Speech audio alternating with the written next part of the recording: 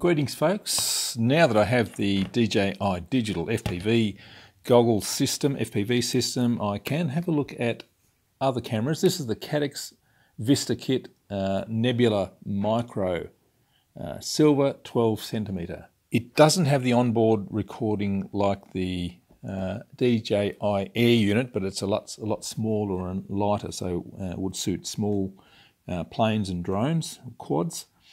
It does 720p 60 frames a second up to a distance of 4Ks, 8 channels, and it has the embedded remote control receiver, same as the Air unit, so you can use it to with the controller to control the plane or the quad. All up weight 24 grams, antennas 2.5 grams, minimum latency end to end 32 milliseconds. Maximum distance, FCC 4Ks and CE version 700 meters, but converting it to the FCC version is ridiculously easy, so I think most people would do that. Input power 7.4 to 26.4 volts. Power output, this is the FCC version, 25, 200, 500 and 700 milliwatts. There are quite a few different versions. The Australian version seems to have all the power levels but only 4 channels for some reason. The FCC version has all 8 channels and all powers as well, and I think you can update it to the higher power as well, maybe. 2.1mm lens, f2.1, field of view 150 degrees diagonal, 122 horizontal and 93 vertical. So let's open it up and have a look anyway.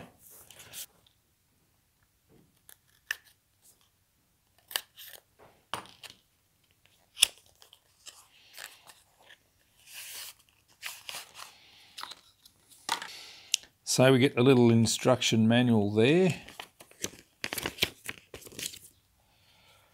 Here it is, nice and small. Compare it to the Air unit. Gosh, it's a third of the size probably. Only one antenna, but that's going to be fine for a small quad compared to the 2 antennas there. Very good. Little micro-sized camera. And the little unit, very neat. You can get a variety of different lengths of cable and different colour for the unit itself. USB-C connection there. You have a keypad here for setup, I imagine. And the connection cable here, which has red for power, black ground, yellow is the RX, white is the TX for connecting to the flight control board UART, black is the signal ground, and yellow is the S-bus signal to go to the flight control board. This is fully supported by DJI and licensed, so you do need to activate it using the DJI Assistant FPV version, and you have to connect it or link it to the glasses by pushing a little there we go, little button there, that'll be what you push. You do need to solder on your cables onto the little unit down here. It's pretty easy to do. I haven't put the S-bus and ground on because I don't need that. I don't have the controller, so I can't use that. But we have ground and the RX and TX. Has a really neat little cover for the antenna connector there. Now the camera is just a normal FPV camera, so of course we can do all the normal adjustments. Brightness, contrast, colour gain, all of that sort of stuff. Day, night, white balance, language, camera reset and exit. You can put the pilot name on there, timer, voltage, all that sort of stuff. But you don't need that if you're going through a flight control board. Now to enable the OSD in iNav, you just have to go to the ports page, select a UART, I think I'm on UART 5, and in peripherals you choose the DJI, and then you sort of have to go to the OSD page and shuffle things around until they appear in the right spot on the screen. It doesn't really reflect what you see in the configurator, all the options are not available on the screen. So it's a bit of trial and error to work out which ones are there. Things like the home arrow doesn't appear, the Vario bars, anyway, just have to play around with all the options and find what works. I'm going to connect it up to my flight control board here, running iNav, so I can get the OSD running using the 9 volts and ground from the camera and UART 5 RX and TX. Let's turn him on.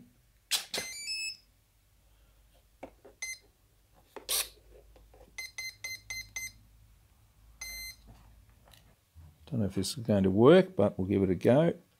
Should be able to see what's available on the OSD there. You don't get all the iNav OSD options, but you get enough. You get altitude, speed, current, voltage, GPS, all that sort of stuff. So that'll be pretty good. Fly time for the Caddx Vista Nebula Digital HD FPV system on my Ranger 1600 with iNav at my beautiful coastal location.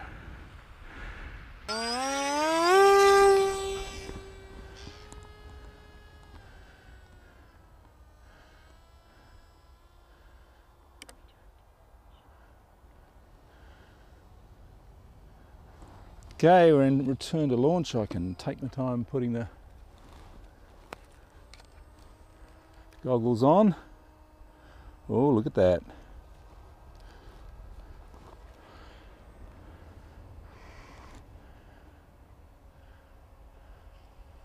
Oh man. Let's go for a fly down the coast. Oh wow. Oh, this is just amazing. And I've got the iNav OSD on, which you can't see.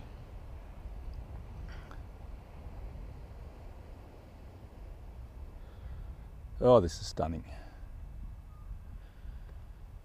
Try angle mode.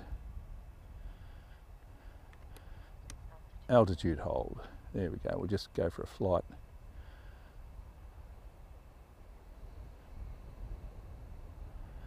Wow, this is brilliant.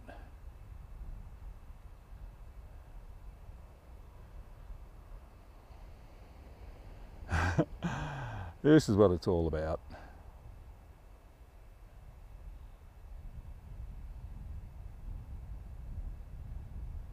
Oh, magic. So yeah, you can't see what I'm seeing, but I've got 20 satellites, 98 RSSI, altitude 63, 64, speed 38 kilometers an hour. I've got the triple feed patch on there, so I'm going to get ridiculous amounts of range. Don't know what power I'm on. I might only be on 25 milliwatt power. I'll have to check when I get back. Cruising at 4 amps. Let's come back home. Whoa, boy, almost need to sit down with this thing. It's so realistic. Unbelievable. Nice misty, calm day. I am seeing modes, but they're sort of beta flight modes on the screen. This is angle mode, but it's called stab, I think. Acro mode. Oh, angle. That was altitude hold. So I'm in acro mode, and it's called acro mode. Angle mode is called stab. Altitude hold is called stab. So yeah, it's just showing that whenever it engages angle mode, which it does for the navigation modes, we're up at 108 meters. Gosh, look at that view. This is stunning. It's my slope soaring site just below us there, down there. I'm in altitude hold, so it's not obeying me. Here we go. So yeah, southeasterly wind. I go off those dunes there. Brimley Beach there, or Bancora Surf Club. Good slope soaring all the way down there too. Breaking up a bit there. Alright, I'll come back and I'll find out what power I'm on. Let's glide back home.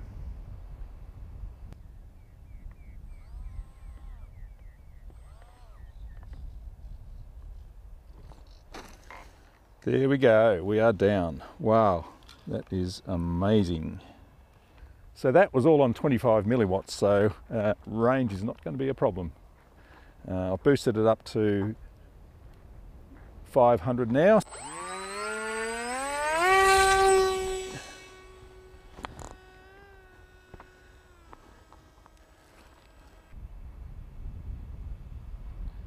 Wind's gone a bit offshore, so I better make sure I don't get washed out to sea.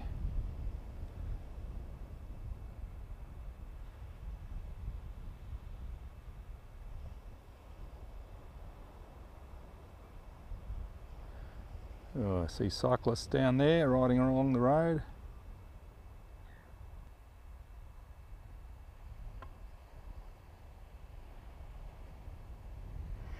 Alright, that'll do it. I'll bring it back now.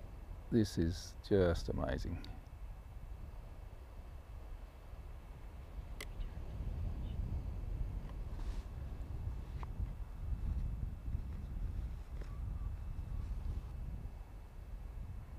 I'm in return to home mode at the moment, and it's reading RESC or RESC up on the mode readout.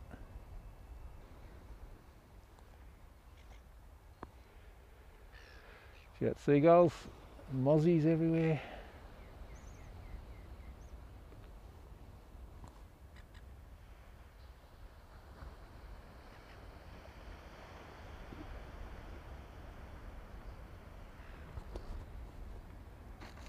Nice landing, wow, absolutely stunning.